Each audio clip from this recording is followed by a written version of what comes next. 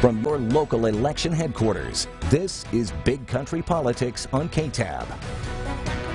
And welcome back. It's estimated student loan debt now tops more than $1.5 trillion. Paying for those loans can be difficult, and experts say the key is to plan ahead. Elise Preston reports.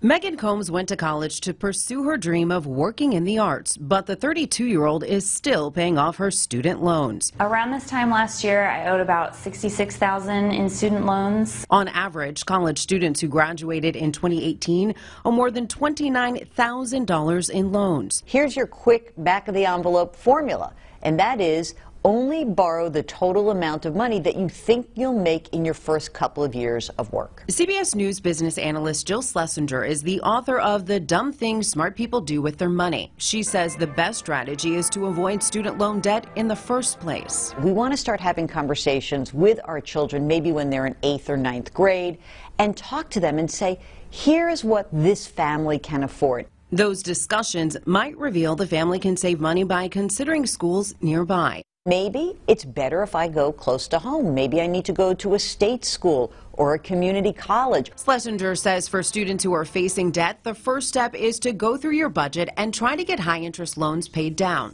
That's what Combs did. She took on a roommate and received a raise at work. That's allowing her to pay off her debt faster. My timeline for paying off my student loans this time last year was around 10 years.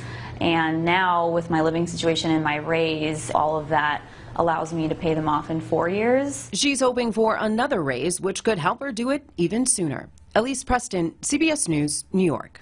And experts say it's also important that parents continue to fund their own retirement while helping a child get through college.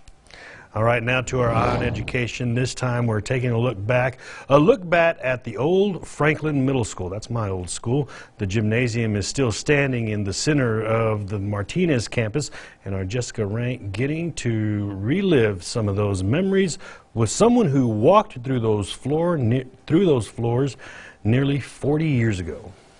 The sounds of the ball hitting the floor and shoes running down the court come flooding back as Coach Bobby Black, you go back in the past, paces down the sideline once again. I walked in this gym 51 years ago, and basically it's the same as it was then. The only exception was it wasn't a building nestled in Martinez Elementary, but in the heart of Franklin Middle School. Lots of good basketball games and lots of school dances. But for Coach Black, this place, this was my office for 38 years. Spending that time as athletic coordinator. It's like signs that we put up. The teachers, we were a family, and we worked together. They helped us in athletics. We helped them in the classroom. So it was a great place to work. And as he walks through his old stomping grounds, he can't help but be proud that part of the past, this was our weight room, has made it to the future. Some of the name tags of the last students that were here. With some of Abilene High names hitting that same court. Provides a lot of legacy that they remember. Just hard grind, working hard. Keeping the memories and traditions alive while pressing forward. In Abilene, with coverage you can count on, Jessica Rank, KTAB News. All right, bringing back a lot of memories.